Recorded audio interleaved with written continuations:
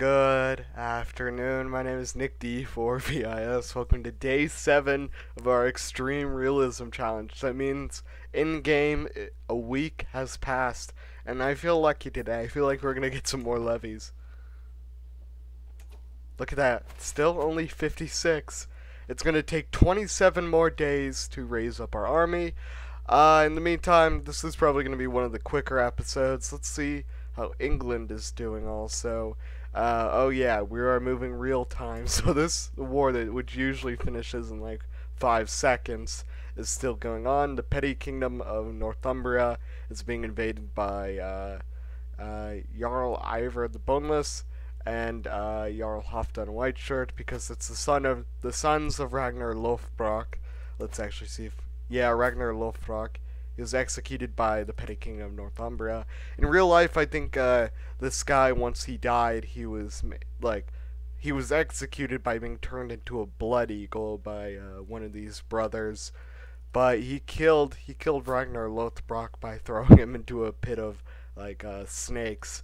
Pretty metal, and look how good he's a good character.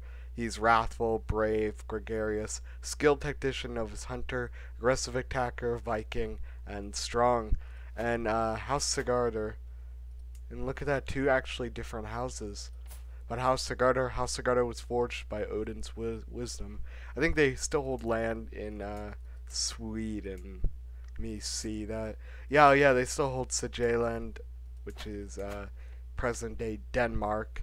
But Snake in the Eye, he holds claims to Upland.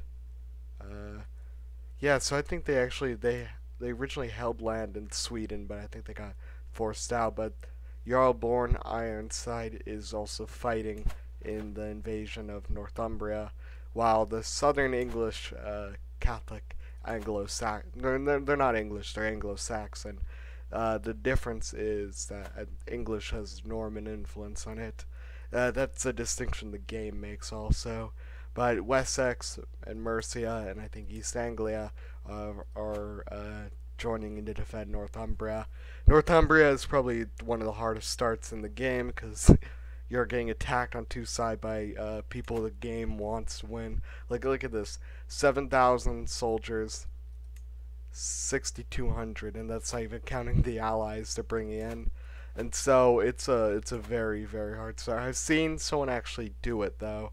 But anyway, I'm Nick D4VIS. This was just a quick little episode. We're still progressing in literally real time, so it's gonna take a while before we do anything.